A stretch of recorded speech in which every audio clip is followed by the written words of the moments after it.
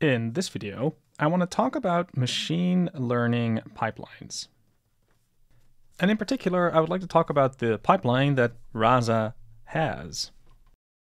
And currently in Rasa version 2, here's how it works. When a user passes a message, it first goes into a NLU pipeline. These would contain all the components that only look at what's happening in the current message in order to make a prediction. The main output of this pipeline is intents and entities, and typically these would be used by algorithms later on to determine the next best action. That part of the machine learning pipeline has typically been referred to as core, and that part of the pipeline contains all of our policies that will determine the next best action based on the current intent and entity and slot values, as well as the conversation so far. Let's zoom in on this NLU pipeline first, though, because if you look at the way that the pipeline is constructed, it's pretty linear. We start with a message, which is then passed to a tokenizer.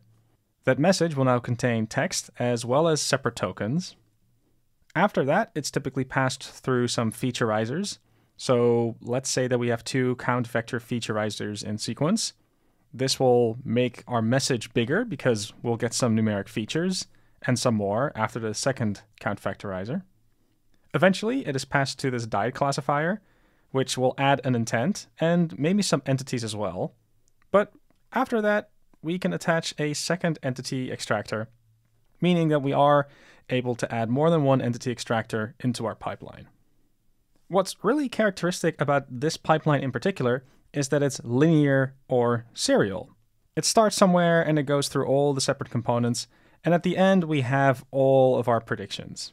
Now, this way of thinking about the pipeline is nice because it's relatively simple, but it is not the way forward if you think about all the different features that we might be interested in. You see, if we have a look at our core models over here, then we have this one machine learning model, also known as the TAT policy, and this machine learning model wants to make the next action prediction. And as of Rasa 2.2, we've said, well, we don't just want you to be able to make that prediction based on intent values, because the user might be sending a message that doesn't fit an intent. So as a design choice, it is now possible to send these features that are generated in the NLU pipeline to our policy mechanisms as well. And again, this is a feature that we really like to have because it allows us to make predictions even when one of these single messages doesn't necessarily fit an intent. However, when you look at it this way, this linear aspect of a pipeline no longer really holds. And you could wonder if it really makes sense to think about our machine learning backend as a pipeline. Because a pipeline suggests step 1, then 2, etc. But maybe it'd be better if we had a different data structure in the back of our minds. So let's see if we can redraw this just to make it easier to think about. So what I've now done is I've removed the notion of a NLU pipeline and a policy pipeline, and instead I've just drawn it as a giant graph with nodes and edges. A node in this case can still be a component, so this node over here would still be the tokenizer, but the edges that you now see show a dependency that's required during training. For example, the count vector featureizers really need a tokenizer around in order to generate features for each token. Similarly, the diet classifier needs numeric features in order to train, so therefore it requires these count vectors to be around first. It deserves to emphasize that what I'm drawing here is the training part. If we have a look at the TAT policy, then if this were happening in production, then it would also receive intents and entities, but during training it would only receive the conversation so far found in our stories files and these two count vector featureizers. However, here's the neat idea.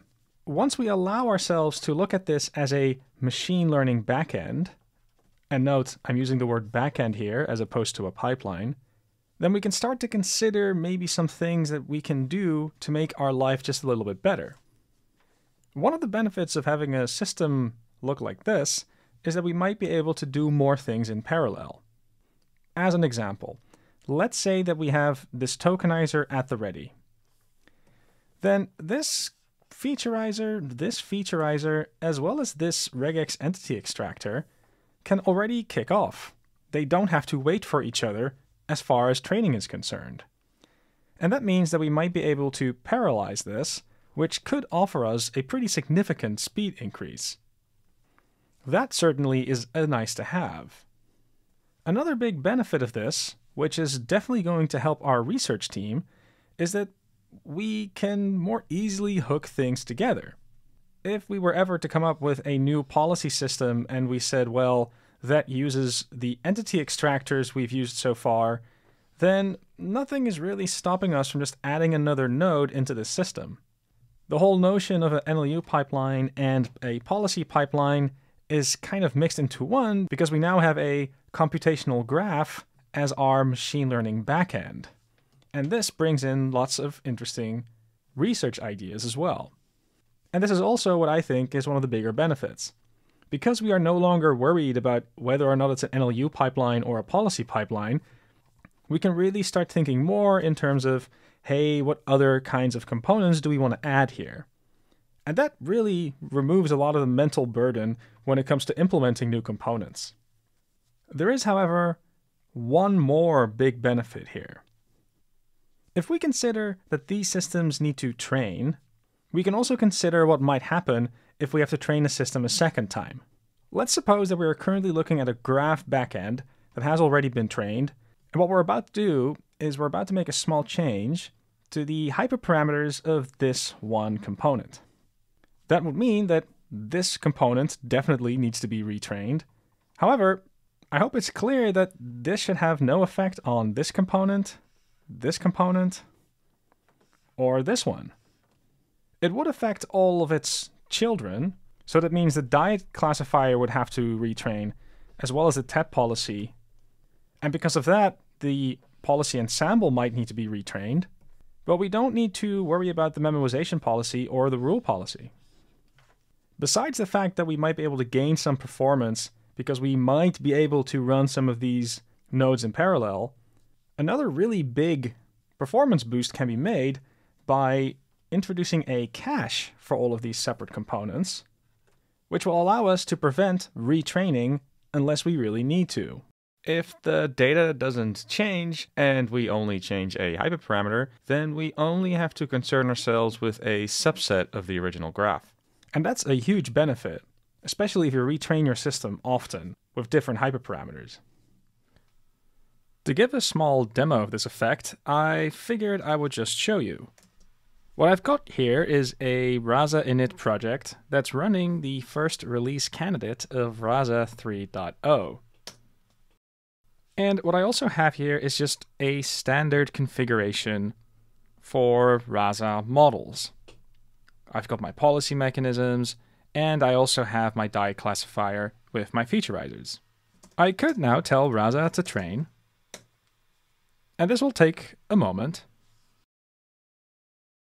The model is now done training, and we can inspect the logs. Now, one thing that's interesting to see is that the TED policy is done training before the diet classifier, which is different than the situation in Rasa 2.x. Another thing that's really different is that we now have this new folder, the .rasa folder. And if we look into it, we seem to have a cache database and lots of other folders. And if we open a few of these up, you should be able to recognize that these belong to different components. I seem to have something with out-of-vocabulary words over here, which suggests a count factorizer. I can see stuff from my TED policy over here. There's another featurizer over here. All of these folders contain information that allows us to fingerprint our components, so to say. And that means that if I were now to retrain my Rasa model, it ought to be done a lot quicker. It was able to restore all of these separate components from cache. So let's now make a small change to this pipeline. Let's say I remove the response selector over here. If I were now to retrain, again, everything can be restored from the cache. We're just removing a component from the graph, so to say.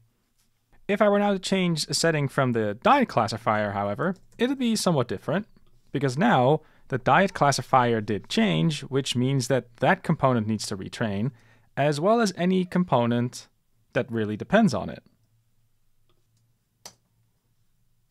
It's done training now, so let's have a quick look at the logs.